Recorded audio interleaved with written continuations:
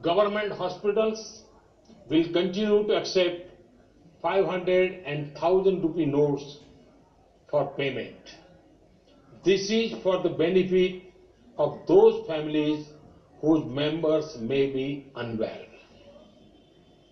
Pharmacies in government hospitals will also accept these notes for buying medicines with doctor's prescription.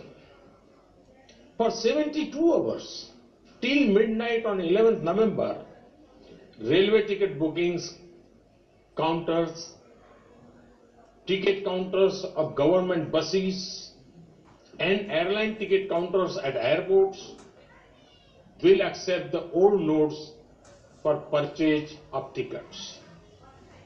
This is for the benefit of those who may be traveling at this time.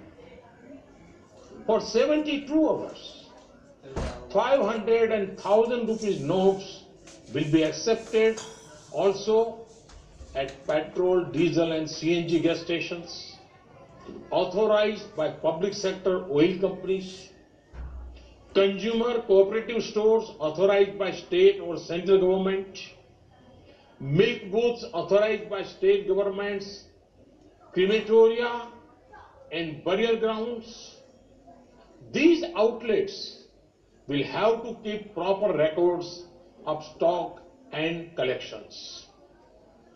Arrangements will be made at international airports for arriving and departing passengers who have 500 or 1000 rupee notes for not more than 5000 rupees to exchange them for new notes or other legal tender.